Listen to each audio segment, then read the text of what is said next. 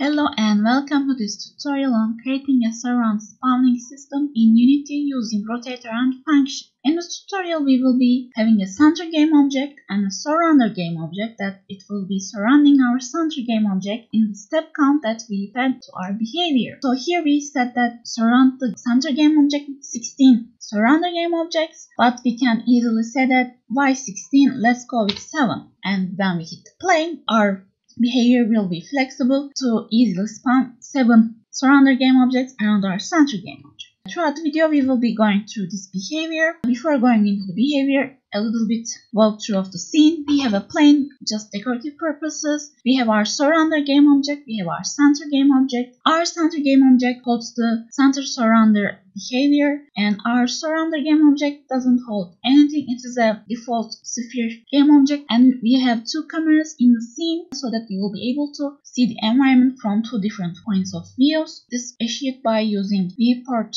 react property of the camera. If you're interested in that, leave a comment down below for a tutorial request. Otherwise, we are continuing on with this tutorial. So our behavior takes a game object that we want our center game object to be surrounded around, and it takes it from the scene, or you can make surrounder game object a prefab and reference it in the CenterSurrounder behavior. But if you were to create a prefab, be careful about the distance between the game objects. If your game object were to spawn at where the center game object is, only thing will change about its transform will be rotation. It will not be surrounding our game object. So you need to decide a distance in one of the axes is X, Y, and Z, and make your game object rotate around that axis in the code that we will be going through now. So here is our CenterSurrounder behavior. Our behavior takes 2 public variables. One, the game object that we will be spawning and surrounding our center game object, and the count of surrounder game object that we want to spawn around our center game object. And we have 2 private variables that we will be holding. One is appearate duration. This is the duration that passes when you see all the surrounding game objects appear on the screen, this duration. And we have a surrounder parent transform. Whenever we create a new game object, we will be putting them under that game object and have our scene, have our hierarchy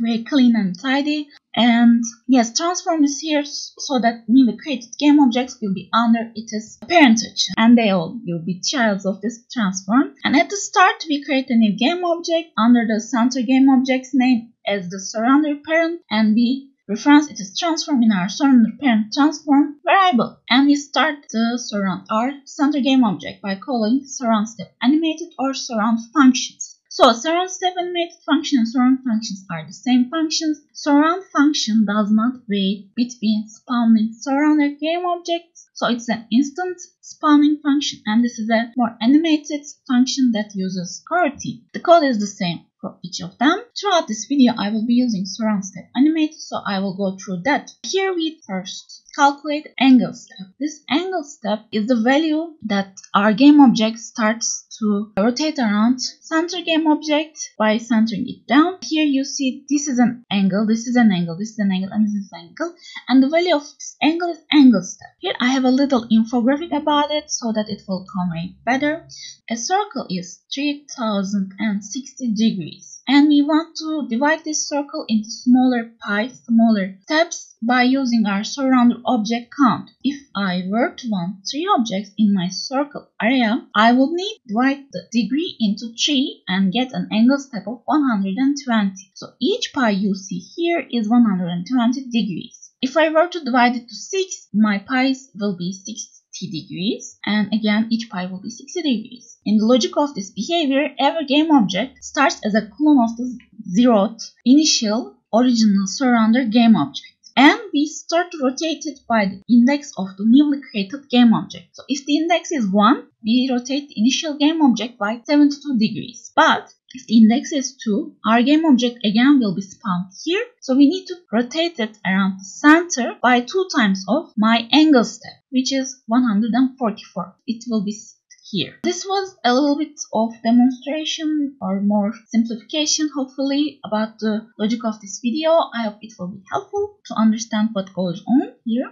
And going back to our code, first of all, I want my original surrounder game object be a child of my parent transform and start creating other game objects. We start with index 1 because index 0 is our original surrounder game object, and we continue till we reach the count of our game objects in the scene -1 because indexes are started from 0. So first we instantiate a copy of the original surrounder game object and hold it as reference in Devsplorer object. In the Devsplorer object, we start to rotate it around the transform position of holder of this behavior. Well, you can take this value as a placeholder from public transform, or you can hardcode the value. You can change this however you like. For this behavior, it will be the position of the owner of this behavior. And the axis is chosen as the vector 3 up. Vector 3 up corresponds to positive y-axis in Unity. And if I were to change it to x-axis, our game object will be rotating around in this path, quickly showing you. Vector 3 left corresponds to positive x-axis in Unity workspace, and again, as I mentioned, it starts from there. But if you were to use z-axis, you will not get any positional change in our surrounder game objects because there is no difference in the z-axis between our game objects. It will stay where it is, but surrounder's rotation will change. Again, let's see it very quickly. When I hit play, my game objects will be spawned, but their places are the same. But you can see the rotation changes in how many degrees? In a floaty degree, because we are dividing 3060 with 7 and continuing on. Yes, now that we have our game object and we've chosen our axis, only thing left is rotate this game object by angle step times its index. That just we go through here. Index 1 rotated 1 times, index 2 is rotated 2 times by angle step. And when all this comes together, we are setting transform of newly created surrounder game object to surrounder parent transform that hold previously, and we wait just a little bit so that it will have a steppy appear, and our surrounder spawning system done its job.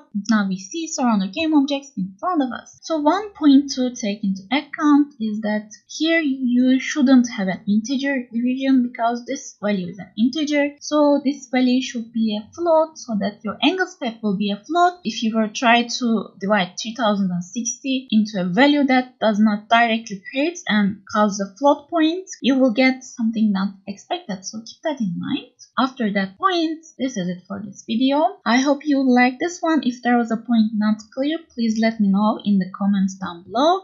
And for the next video, I am planning to have the newly created game objects rotate around the center game object, which, if you ask me, has a very nice effect with all the shadows and the bright side, dark side of the game object using lightning. So in the next video, we will be getting this. If you're interested, consider subscribing, and if you like this video, please give it a like and comment down below what you think about it. If there is a point not clear again, please let me know. And this is it for now. I hope to see you in the next explorations, and bye bye!